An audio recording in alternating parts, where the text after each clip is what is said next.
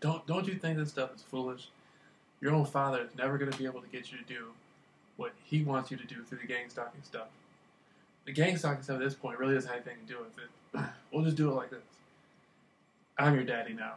So why don't you just come home? You know what I mean? Come home to your daddy. Go knock on the door. He'll always be your father, but I'm your daddy, and no one else out there is ever going to amount to JR. And so instead of you humiliating all these people and taking their manhood, and you're basically making these people wear thongs and stuff, you're taking all these guys' manhoods, and no one's ever going to be able to walk down the street with you. So I'm your daddy now. You can just come knock on my door, then you can be able to walk down the street and hold your head up high and all that stuff. All right.